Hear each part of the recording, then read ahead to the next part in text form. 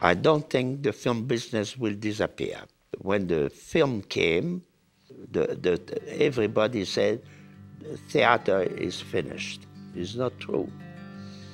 So, whatever the evolution of the film business, we will have a strong industry related to that expression.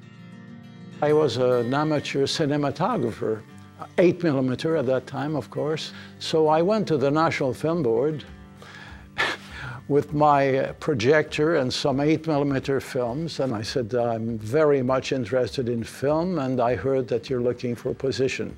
And John Grierson came out of his office with his Scottish accent, and he says, well, show me those films, young man.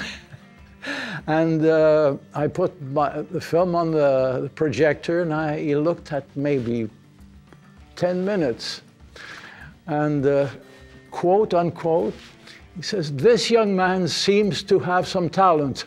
Give him a job. For me, getting started into the film business revolved a lot around CBC television news, because they would pay a whole $35 and give you a free roll of film if you brought a story in. There before me was the largest lion I have ever seen in my life. This lion was eyeing me. I could see him, his eyes darting, watching me move. Unbeknownst to me, the trainer had been told by the director, who, by the way, wasn't in the cage. He said, make him roar, make him roar. And the trainer was sticking this lion in the ribs with the back of his whip. And he was really, well, the lion let out this colossal roar, and the big jaws, I mean, I was about 3 feet from this thing. I just collapsed in fear.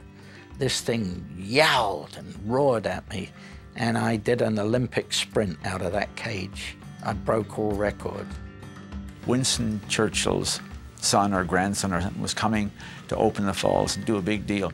There's no trees out there, it's just bare and it's desolate. There was about 15 of us reporters and camera people there, and suddenly a rain squall started.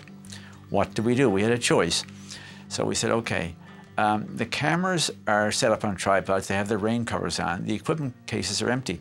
Let's take off our clothes, put them in the camera boxes. As soon as the rain shower is over, we'll dry ourselves off, put our clothes back on again so we're presentable. So we all took our clothes off and put them in the camera boxes. Well, immediately there's this whoosh, whoosh, whoosh, whoosh, whoosh. The helicopter bearing Mr. Churchill was about to land. Now we had a choice, run naked for the cameras and get the shot, or put our clothes on and look sophisticated. We ran for the cameras. Well, this poor man, Churchill, he opened the door of the helicopter and he says, I guess these guys have been in the bush a bit too long. You couldn't be a phony and be a cameraman. You might be able to buffalo your way through in terms of being other sort of things, a producer, a director, or whatever, especially if you had a good cameraman. But, you know, at the end of the day, you could tell whether a cameraman was a good cameraman or not. When and why did I join the CSC? Oh man, as soon as they'd let me. It gave us a feeling of professionalism that wasn't there before. Our skills and our work now was underlined by an association. I felt that the CSC, for a West Coast member, was a great unifying factor for the industry, a wonderful vehicle for joining cameramen from coast to coast and enable them to learn by each other's experiences. I just want to wish continued success on its 50th anniversary to the CSC, and I hope they go on with greater and more wonderful projects. The film business is a business, yes, but it's got to be more than a business. It's got to be more than that. For the writers, for the directors, for the cameraman, for everybody.